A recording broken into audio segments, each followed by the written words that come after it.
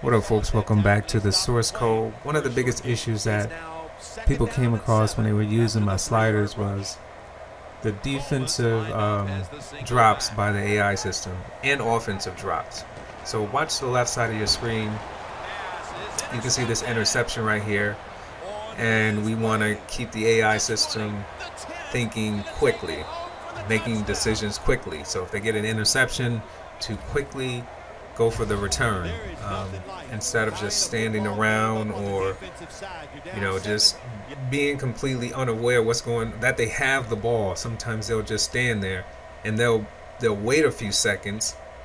They'll delay their thinking process so that you can tackle them, and it's part of their countermeasures that they take to keep the score close and all of that other stuff. But don't really want to get into that.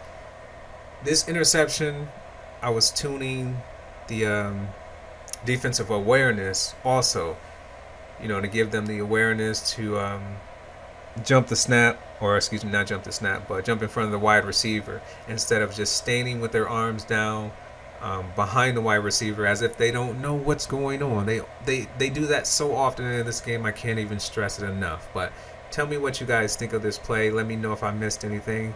I'll see you guys next time.